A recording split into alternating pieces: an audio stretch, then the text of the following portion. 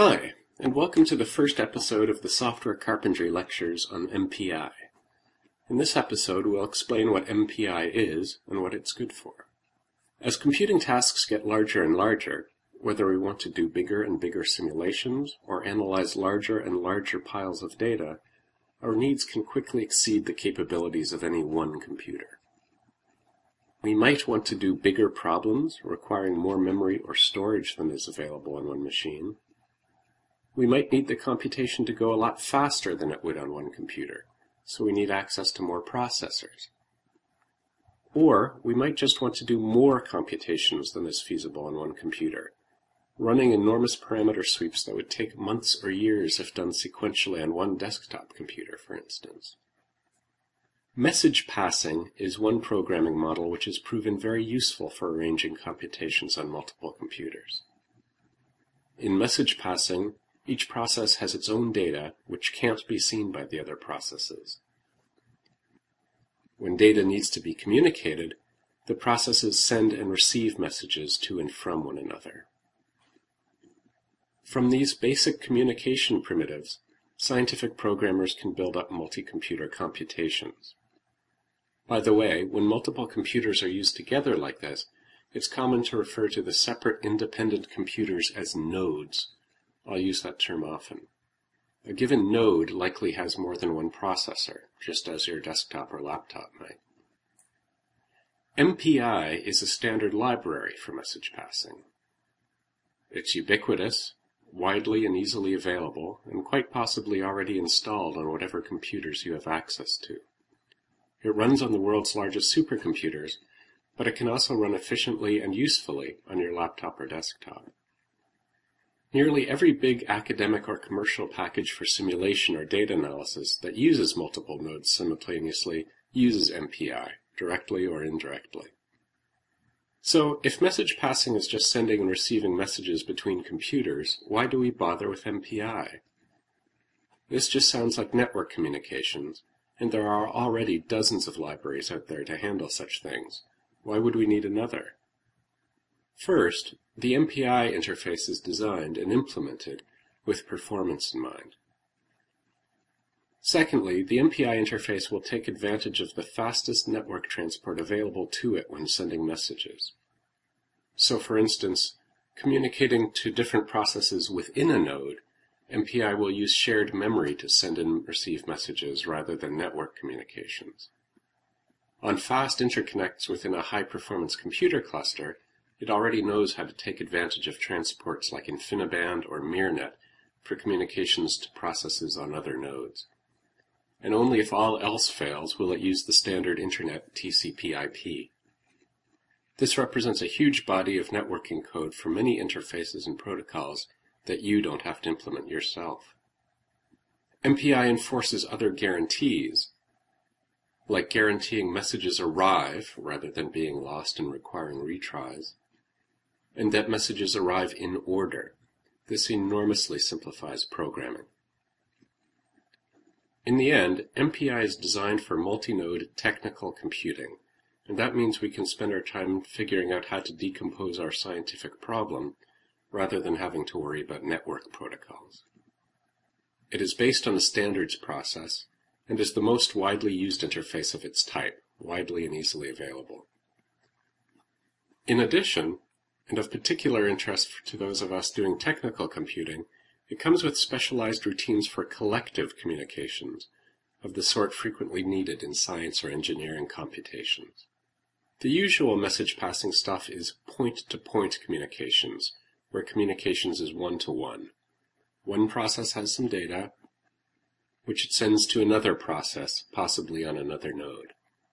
This is useful since we don't have to worry about network capabilities, but there are other modes of communication that are frequently needed for parallel computations. For instance, it's often useful to broadcast data, which is a one-to-many operation. One process has a piece of data and broadcasts it to many or even all of the other processes. A close relative of broadcast is scatter, where one process divides values between many others. The inverse of scatter is gather, in which many processes have different parts of the overall picture, which are then brought together to one process. Finally, there is reduction, which combines communication and computation. Many useful sorts of operations, finding a global minimum, maximum, sum, or product, are fundamentally reduction operations. Consider doing a global sum of data. Each process calculates its partial sum, and then these are combined into a global sum on one process. It's often said that MPI is a very low-level way to program, but abstracting away networking details and providing global operations sounds fairly high-level. So which is it? Compared to other networking libraries, it's quite high-level. You don't have to think about transport details, and it implements those nice collectives. But from a technical computing point of view, it's still very low-level. We're concerned with doing things like fluid simulations or doing bioinformatics.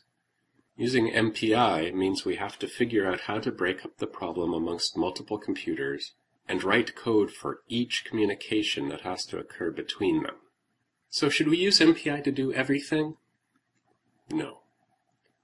It's probably the best choice for doing a single large computation across similar machines across a reliable network, such as a number of desktops in a lab or in a specialized computer cluster. But it would be a nightmare to try to use to write a distributed chat client or BitTorrent network, if it were possible to do so at all. Message passing type approaches can work very well for such systems. Erlang is an example of a programming language using message passing that's very good at these sorts of tasks. But MPI is not. Clients constantly connecting and disconnecting introduces a lot of complexity that MPI isn't designed to handle. At the other extreme, if you have lots of independent computations and you just want to parcel them out to run in parallel as a task farm, MPI can work for that, but it's quite a big tool to use for a fairly simple task. There may be other approaches which are easier. So now that we know what MPI is, and isn't, how would we go about using it? MPI is an interface to a library, so it consists of function calls and constants that can be used from many programming languages. It comes with bindings, that is, native ways to access these functions and constants, for Fortran and for C. There are many third parties who have taken these tools and built very useful bindings for other languages too, such as Python, R, and most other languages that scientists and engineers use. The basic workflow for using MPI is to build your tool using the libraries and the appropriate bindings, and run the resulting program with a utility called MPI exec. To see how this works, make sure you already have MPI installed. If you're using a computer system where other people routinely run multi-node jobs, it probably already is. But you can also run MPI programs on your desktop or laptop quite simply. If you don't already have it, it's easy enough to install. There are two main MPI distributions at the moment, OpenMPI and MPitch2. Both are excellent open source implementations of the MPI standard interface.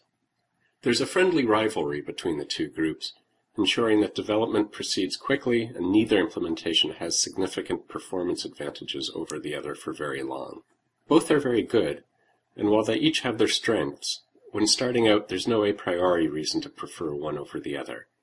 So to start, whichever one is easiest to install, say whichever you can first find binary installers for your operating system for, is a fine choice. So now that you've got MPI installed, let's try testing the installation and running something simple. In the Linux or Mac OS X terminal, or on Windows with cygwin, the hostname command simply prints the name of the host it's run on. Running it on my laptop, it produces output like this. We can run hostname with MPI's MPI exec. Running MPI exec-n for hostname gives me the same output 4 times. It should do the same for you. So what just happened here? Running MPI exec-n for hostname tells MPI exec to launch 4 processes on your computer, and in each of these processes to run the hostname program. Each ran independently in its own environment, and as a result, we were informed of our computer's hostname 4 times. You can do the same thing with -n8 or 27 or 93, and you'll get that many outputs. For performance reasons, though, with MPI on any given node, we usually run at most as many processes as there are processors. Of course, the real power of MPI is being able to use multiple computers. If you have access to other computers that you can log into without passwords, say by using SSH keys, this is easy to do. You create a file with a list of machines to use, and specify that list of hosts using the -machine file option to MPI exec. Here, we're launching 4 processes on a list of 3 hosts. MPI exec again launches 4 processes, this time split up as evenly as it can manage over the 3 hosts. Each of these processes then run hostname and print their output. This is a toy example, but actually running hostname with MPI exec is a useful way of making sure that MPI is distributing processes across hosts the way you think it is. Of course, hostname isn't a real MPI program. An actual MPI program would be launched with knowledge of the existence of the other processes and knowing which in the list of processes it is. We'll learn how to write simple but real MPI programs using Python in our next episode. Thank you for listening.